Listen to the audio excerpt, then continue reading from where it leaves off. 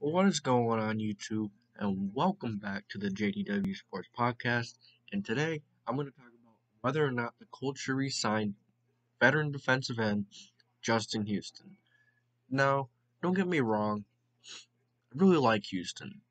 I really like his character, and I like some of the things that he brings to the field.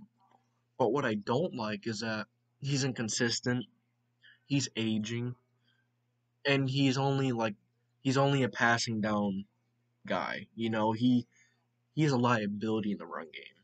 He's Man, don't get me wrong. Like I love the dude. The dude has an amazing character.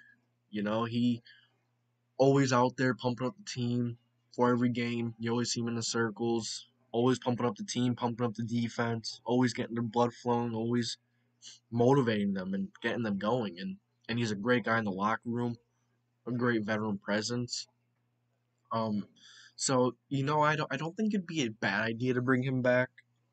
Um, Especially since Danico Autry went on with the Titans and re-signed with the Titans and signed with the Titans. I think we need some veteran at defensive end, whether it's Houston, whether it's who else is out there? Melvin Ingram, Sheldon Richardson, Jadeveon Clowney, just to name a few.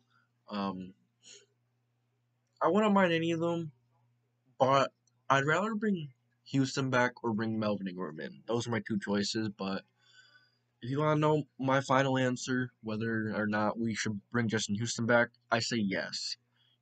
I've been back and forth in this, but if the price is right, yes, because we are desperately, desperately missing a veteran presence on the edge.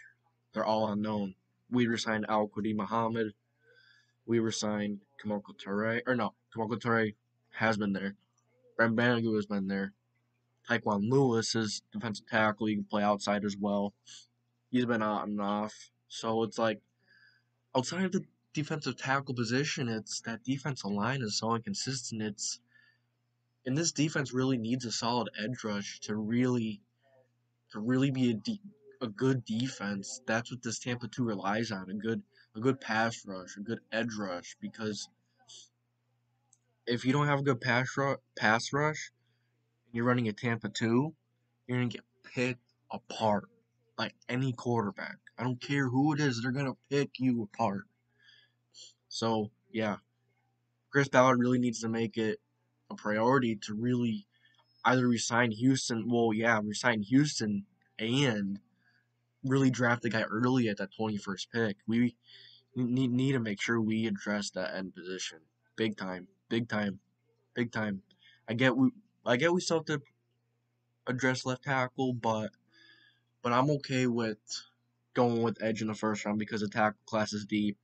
And we signed Julian Davenport and Sam Tevi, so they're decent guys to back up on. Not Sam Tevi, but I know Julian Davenport is very, very solid backup.